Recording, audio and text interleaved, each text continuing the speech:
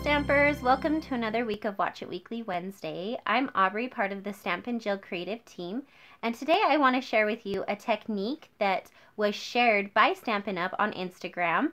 I thought it was super fun and I wanted to show you a card that I came up with using it. But first, let's start with the technique.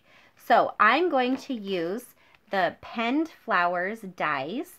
I love these dies. I think they're super cute. You can use this technique with pretty much any die that you love, but I wanted to use these, specifically this super cute one with the flowers. So you can see it cuts out these flowers in a lot of detail, and then this one actually cuts out this one, you can see.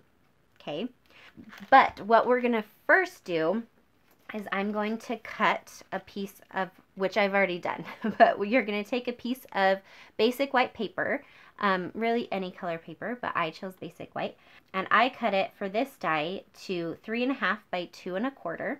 And then I'm going to take a piece of our adhesive sheets. These are super cool, a very cool product, and I'm going to attach that to the basic white piece. So I cut it in the same size. And I'm just going to take that and adhere it right onto that basic white piece, like that. And with the other piece on there, so that it's covering that entire basic white piece. Okay, now I'm going to do 3 pieces just like this. And then I'm going to take them and I'm going to use my detailed die cut, like I showed you, and run that through on the die cutting machine 3 times. So you'll have 3 different ones. And let me show you here. I've already done that, and this is what they come out like.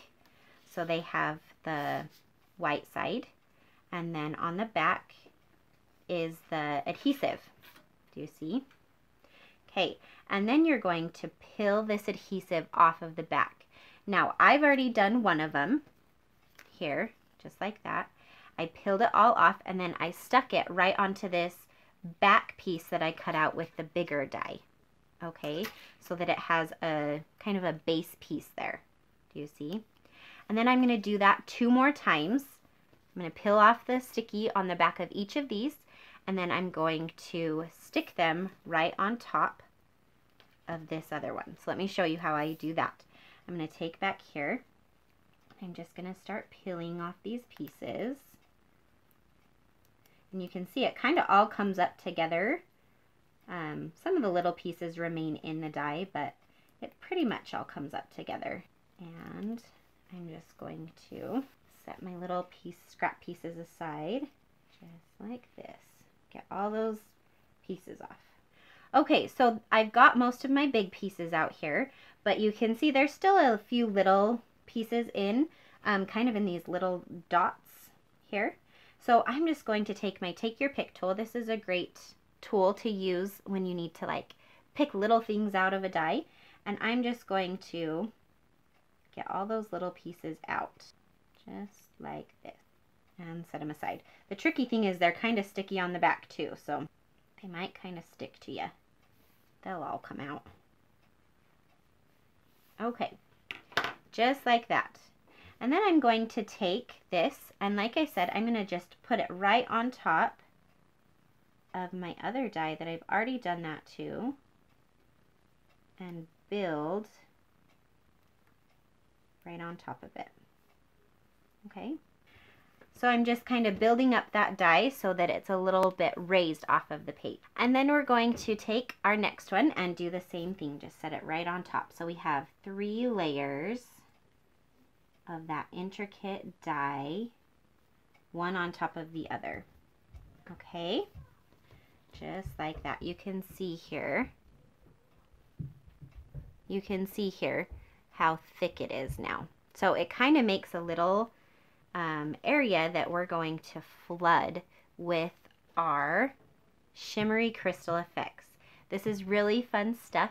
It takes a minute to dry, but it dries really shiny and pretty, and it's so fun. So I'm just going to take this and I'm going to pour it into each of my petals here so that they kind of shine. So cute.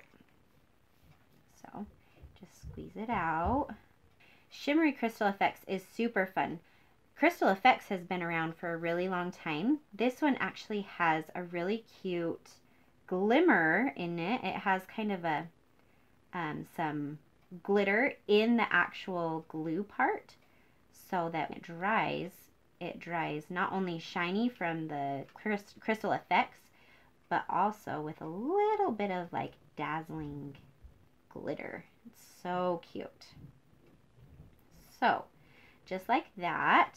And then I'm going to continue that into all of my other flowers, but I'm just going to show you the completed project here. I can finish that later. Let me pull this in. Here it is that I finished with the hand pen set or suite of products.